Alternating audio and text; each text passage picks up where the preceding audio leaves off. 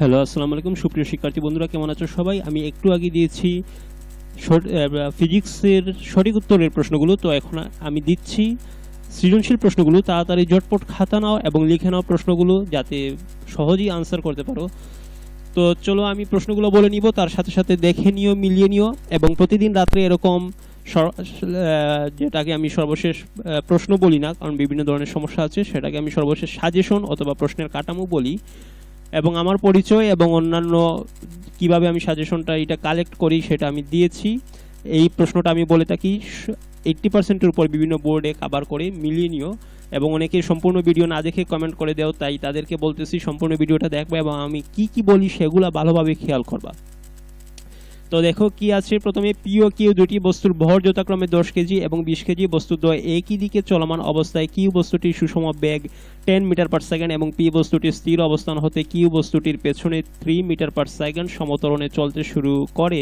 10 second পর তারা মিলিত হলো এবং একত্রে 16.66 মিটার পার সেকেন্ড সুষম বেগে একই দিকে গতিশীল হলো। নিউটনের গতির দ্বিতীয় সূত্রটি লিখো।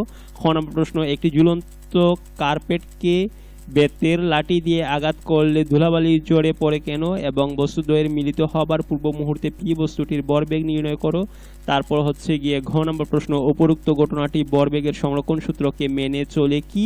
গাণিতিক বিশ্লেষণের মাধ্যমে তোমার মতামত বর্ণনা করো। তো আমি সবগুলো প্রশ্ন এখানে দিব না, আমি শুধুমাত্র 5-6টা প্রশ্ন দিব। সম্পূর্ণ প্রশ্ন দিলে বিভিন্ন ধরনের সমস্যা হয়। আমি 5-6টা প্রশ্ন দিব, এগুলোতে কি বাকিগুলো আন্দাজ করে নিও। যে আমি যেগুলো দিব সেগুলো পড়লেই চলবে, অতিরিক্ত তো দেওয়ার প্রয়োজন নাই। সম্পূর্ণটা দিতে গেলে আবার রিস্ক আছে। তো 2 নম্বর প্রশ্নের দিকে যাচ্ছি আমি। 2 নম্বর প্রশ্নটা মিলিয়ে নাও এবং লিখে নাও। দেখো, এম ভর বিশিষ্ট বস্তুটিকে অবিকর্ষ বলের বিরুদ্ধে কাজ করে ভূমি থেকে এইচ উচ্চতায় এ বিন্দুতে ওঠানো হলো। সেখান থেকে বস্তুটি এক্স দূরত্বে নামানোর ফলে সি বিন্দুতে এসে গতিশীল এবং স্থিতিশীল সমান হয়ে যায়। তারপর এখানে চিত্রটা দেওয়া আছে। গতিশক্তি কি দেখাও যে E = p²/2m। তারপর গ এ বি = 15 এবং এম = 10 কেজি হলে এবং বস্তুদ্বয় এ থেকে বি তে আনতে 6 সেকেন্ড লাগলে ক্ষমতা কত? তারপর প্রমাণ করো যে x = h/2।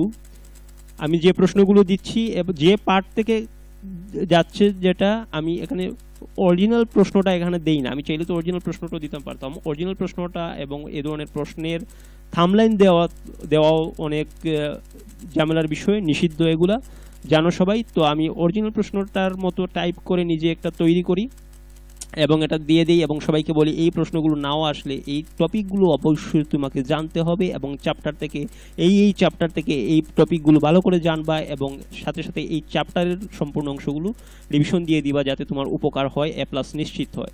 তো দেখো 3 নম্বর প্রশ্নে কি আছে। এক চিত্রে একটি দাগ কাটা ফ্লাক্স দেখানো হলো। এ দাগ কাটা পর্যন্ত তরল এবং চাপ দেওয়ার প্রথমে বি দাগ এবং তারপর তাপ দেওয়ার পরে সি দাগ পর্যন্ত ওঠানামা করে। এটা পার্টের মধ্যে চ্যাপ্টারের ভেতরে আছে। উপরোক্ত তথ্যগুলো ব্যবহার করে নিচের চিত্রটি দেওয়া হয়েছে। তো আমি বলি সব সময় যে, আচ্ছা প্রশ্নের দিকে যাচ্ছি, প্রশ্নটা বলে তারপর বলি। আমি সব সময় বলি যে সব সময় কারেক্ট আনসারগুলো করে আসতে হবে এবং আমি সঠিক উত্তর প্রশ্নটাও দিয়েছি, সেটা ভালোভাবে দেখে নাও এবং এই প্রশ্নগুলো দেখে নাও। চ্যাপ্টারগুলো ভালোভাবেই দেখতে হবে, কোনোভাবেই এই চ্যাপ্টারগুলো মিস করা যাবে না। এবং আমি প্রতিদিন রাত্রে যে এগুলো দিয়ে থাকি সেগুলো বিভিন্ন বোর্ডে আসতেছে, ভালোভাবে দেখে নিও এবং চ্যানেলটা সাবস্ক্রাইব করে নাও প্রতিনিয়ত এরকম ভিডিও পেতে হলে। এবং লাইক দিয়ে দিবা, শেয়ার করে দিবা এবং লিঙ্কটা পাঠিয়ে দিবা তোমার বন্ধুদের কাছে, যাতে সবাই দেখতে পারে। তো যাই হোক, এই প্রশ্নগুলো আমি কিভাবে কালেক্ট করছি এবং আমার পরিচয় বিভিন্ন ভিডিওতে দিয়েছি, তো সেদিকে না যাই, আমি এখন প্রশ্নগুলো ঝটপট বলে নিই। তাপ প্রয়োগের ফলে প্রথমে বি দাগ পর্যন্ত নেমে যায় কেন? তারপর দেখাও যে প্রকৃত প্রসারণ সমান আপাত প্রসারণ যোগ পাতলের প্রসারণ। বায়বীয় পদার্থের প্রকৃত এবং আপাত প্রসারণের বেলায় কি ঘটে, কেন ঘটে, ব্যাখ্যা করো। তারপর এখানে 2টা তরঙ্গের চিত্র দেওয়া আছে, লিখে নাও এগুলা। তারপর আমার সঠিক উত্তরে আমি বলে দিয়েছি যে আমার চ্যানেলে কি ভিডিও সামনে আসতেছে, আমি কি রেডি করিয়েছি। 100টার মতো আমি কৌতুক রেডি করছি। তারপর বিভিন্ন লাইভ একটা শো আসতেছে রাত্রে 9টার দিকে। সবাই কমেন্টে জানিয়ে দিতে হবে যে কোন ধরনের কে এখানে অ্যাক্টিভেট করবে। সবাই রেজিস্ট্রেশন করতে হবে, তবে ফ্রি রেজিস্ট্রেশন হবে। লাইভ শো আসবে কুইজের মতো, সেটাতে 1000 টাকা পেমেন্ট হলে বিকাশ এবং রকেটের মাধ্যমে পাঠিয়ে দেওয়া হবে। 5000 পর্যন্ত ডেইলি সপ্তাহে 3 বার প্রোগ্রামটা থাকবে এবং বিভিন্ন ধরনের কবিতা আবৃত্তি সহ, বিভিন্ন ধরনের অভিনয় সহ, বিভিন্ন ধরনের বিজ্ঞান প্রজেক্ট, এগুলো নিয়ে আমার চ্যানেল সামনের দিকে এগোতে যাচ্ছে। এগুলো রেডি হচ্ছে আস্তে আস্তে, অনেকগুলো রেডি হয়ে গেছে, আমি দিয়ে দিব। তো এখন পরীক্ষার জন্য একটু ঝামেলায় আছি এবং এসএসসি, এইচএসসি, জিএসসি সহ ক্লাস 6 থেকে 10 পর্যন্ত বিভিন্ন ধরনের সমস্যার সমাধান আমি রেডি করিয়েছি, আস্তে আস্তে দিয়ে দিব। তো চ্যানেলটা সাবস্ক্রাইব করে নাও এবং প্রশ্নগুলো লিখে নাও। 4 নম্বর প্রশ্ন, অনুদৈর্ঘ্য তরঙ্গ কাকে বলে? বায়ু অপেক্ষা পানিতে শব্দের বেগ বেশি কেন? কিউ মাধ্যমে শব্দের পর্যায়কাল কত? পি ও কিউ মাধ্যমে শব্দটি 30টি কম্পনের জন্য অতিক্রান্ত দূরত্বের পার্থক্য কত হবে? গাণিতিকভাবে দেখাও। তারপর 5 নম্বর প্রশ্নটা দেখো, এখানে এটা আপাত প্রসারণ থেকে আসতেছে, এটা একটা চিত্র। তারপর সংকট কোণ কাকে বলে? আই গ্রেটার দেন আর এবং আই স্মল দেন আর কখন হয়? আপাতন কোণ এবং প্রসারণ কোণের মধ্যে ব্যাখ্যা করো। সংকট কোণ এবং প্রতিসারাঙ্কের মধ্যে সম্পর্ক নির্ণয়। কাঁচ এবং পানির প্রতিসারাঙ্ক যথাক্রমে এত এবং এত হলে এদের মধ্যকার সংকট নির্ণয় করো। আমি যে ফিজিক্স সাজেশন যেটা দিয়েছি, যেটা আমি নিজে তৈরি করে দিয়েছি, সেটা খুব ভালোভাবে দেখতে হবে। এ প্লাস পেতে হলে ওইটা কমপ্লিট করতে হবে এবং এই প্রশ্নগুলো থেকে এই পার্টগুলো যাতে মিস না হয়, এগুলো ভালোভাবে করে নাও এবং প্রতিনিয়ত এরকম পেতে থাকো। যদি আর্টসের এবং কমার্সের কেউ থেকে থাকো চ্যানেলে, তবে আমাকে জানিয়ে দেওয়া কমেন্টে, আমি দিয়ে দিব তাদের জন্য প্রশ্নগুলো রেডি করাই আছে, শুধুমাত্র দিতে হবে।